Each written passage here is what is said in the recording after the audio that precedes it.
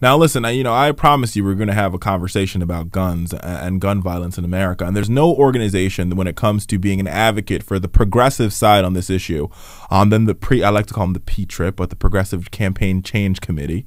And we're joined by their co-founder and a good friend to the Richard Fowler Show, and hopefully a good friend of yours, Stephanie Taylor. Welcome to the show.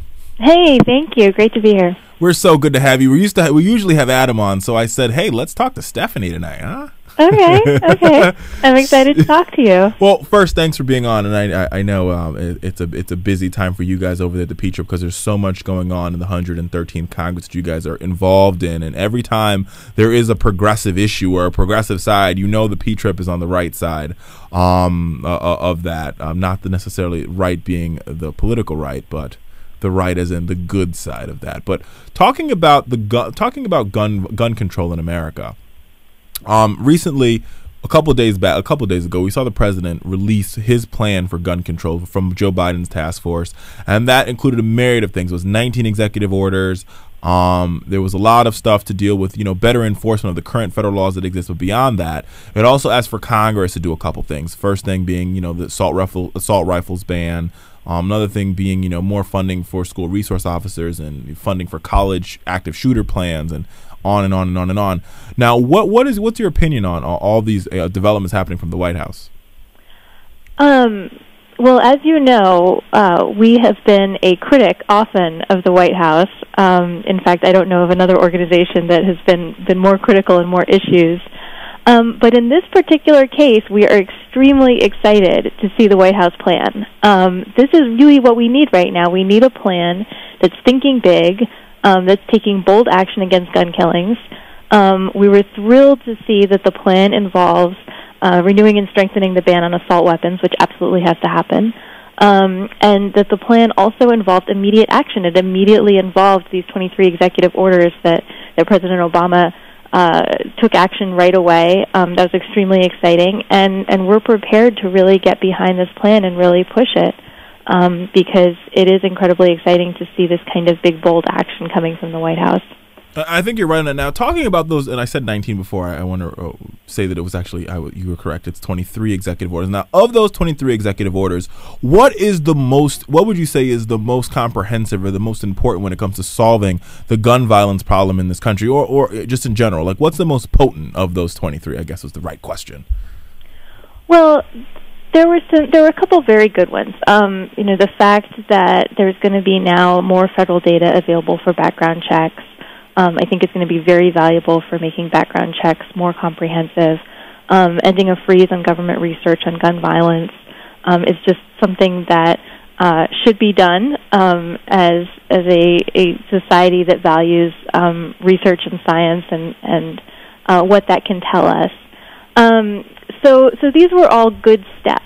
Now, when it comes to the stuff that I think will actually make a real long-term difference, that's where you need Congress, right?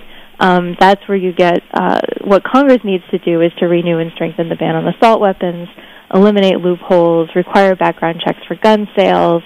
All of this stuff is in Obama's plan, but this is the kind of stuff that we really need Congress to act on. Now, Stephanie, as you always know, as my mom always says, where there's a will, there's a way. And clearly there is a will here. But do you think that there is a way to get this through John Boehner's House of Representatives? I do, for a couple of reasons. There is just a really massive groundswell right now of the public saying enough is enough. We keep having these mass shootings. People are living in fear. Our teachers are going to work every day teaching kids and being afraid for their safety. And people are sick of it, and I think that this is really becoming a bipartisan issue. It's interesting because we have on our list, we have 1 million members on our list on boldprogressives.org, and we've been asking our members what they think about this, and we hear from a lot of members. Some of them are Republicans, some of them are NRA members or former NRA members, a lot of them are gun owners, and they're all saying, it's time to be responsible gun owners. It's really time to look at how we do gun ownership in America and make sure that it's responsible gun ownership. And so I think that there is a path forward. Obviously, it's also going to require outside groups, grassroots groups continuing to apply really, really heavy pressure. As of this morning, over 90,000 PCCC members have taken action against gun violence, including over 50,000 in the last 24 hours alone. So I think that you really are seeing people just taking tons of action on this issue. I think the action is exactly what we need here. Sometimes, Ronald Reagan was famous for saying, if they don't see the light, they'll feel the heat. And I think that is what the P-Trip is so good at doing, is they're good at bringing the heat to members of Congress, especially those, because, we don't necessarily need the entire Republican caucus for this bill to pass. We just need maybe 25 now, or 20 Republicans to come across the aisle and vote with Democrats on this. It's just for John Boehner to have the leadership enough to bring it to the floor. I think that's absolutely right. And there's another thing, too, that I think is going to happen in the course of this conversation, and I think that's that people are beginning to take a really hard look at the NRA.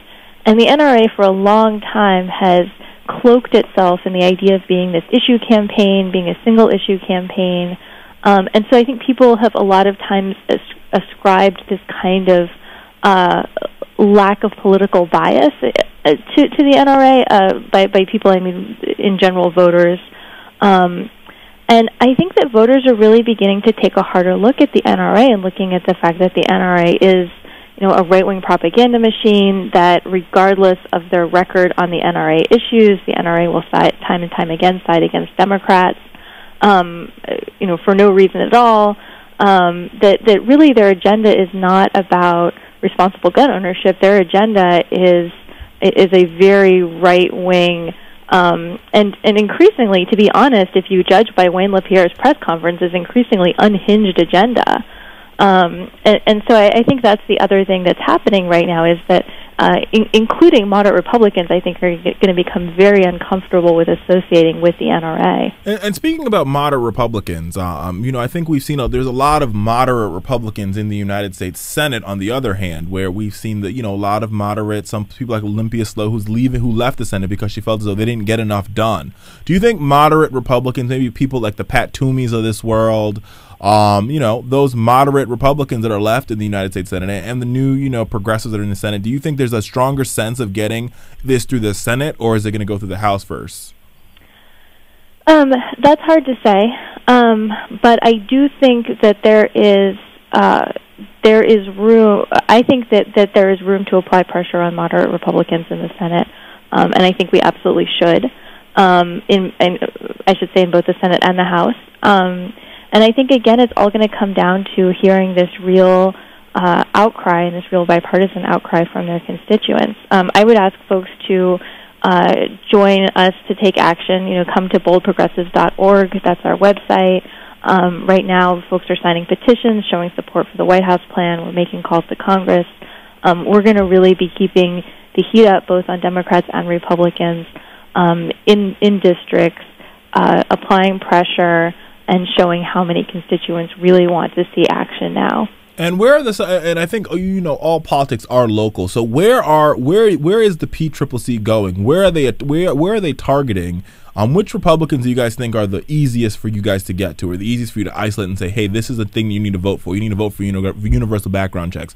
You need to vote on an assault rifles ban. That's a little tough to say right now. I think that we're still trying to get a lay of the land. One thing that's really helpful from the calls that are going in right now, they basically serve as a whip count, because constituents, there are members of other groups like Credo Action, are calling and asking, where do you stand on this issue? And when members do that and then they report back, that actually allows us to really crowdsource the whip count and really figure out where people are falling on this issue, both Republicans and Democrats, and then be able to figure out from there what the battle plan is, who do we need to target, who do we need to really go and start applying pressure to. I think pressure is needed here, folks. I got to tell you, like Ronald Reagan says, like I said it already, if they don't see the light, they'll feel the heat. Stephanie Taylor, co-founder of the PCCC, thank you so much for being on the program tonight. We appreciate you. Thank you. And, you know, I got to tell you, folks, I think Stephanie is completely and totally right on this. And I think the PCCC has their message right. You got to continue to turn the heat up, continue to keep the volume up, continue to press, continue to push until we get a true assault rifles ban done. And now beyond that, even universal background checks, something we could do right now if Congress is willing to act. And one thing that I want to end this out on is this one point. What Republicans have to understand is if they don't do it now, under John Boehner, if Nancy Pelosi becomes a speaker again in 2014, the laws are going to be even harsher against the NRA and even worse.